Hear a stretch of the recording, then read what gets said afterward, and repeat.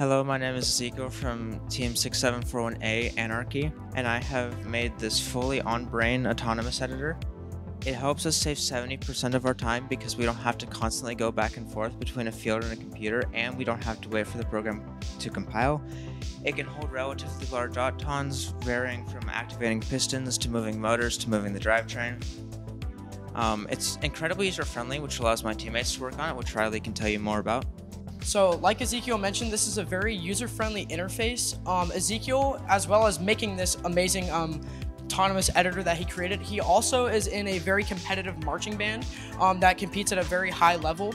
So with that, we knew going into this season, in early season, that he wasn't going to be there. So when he created this, it allowed me to program, as well as my other two teammates, these autons that can compete in tournaments. In our first tournament of the year, North Union, he actually was not present there, but we were able to still make on-the-fly modifications to our autonomous routines that really gave us a competitive advantage. Right here is our left side auto, and then right here is our right side auto, and then right here you can select the skills auto, and then once you select it, then you can go into the autonomous editor, and then you can scroll up and down, allowing for us to actually program.